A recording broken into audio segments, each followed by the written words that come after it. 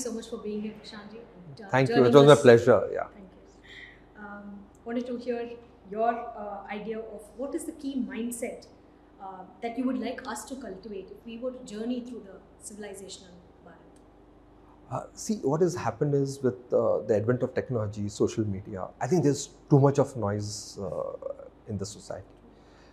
And the young generation, there's a lot of disturbance in concentrating to learn what they need to learn, and somewhere we are moving away from the thousands of years old civilization. I think events like this will eventually gain more publicity, and I think, see, we may be as modern and as forward thinking as we are, but the roots should connect with the culture of Bharat. So that's my take. Would you like to tell us about 5 lesser known places on India's map that is a treasure? I mean, there are many, I'm sure it's difficult. But so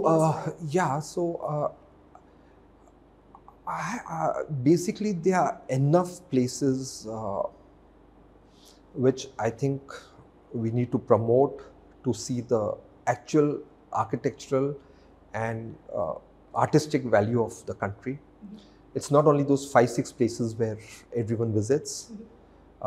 There are very unknown, remote places which are now there, and there are a lot of people who are now putting them onto the social media, knowing, and in fact, I also have already put a few places which I would like to visit whenever I visit those places.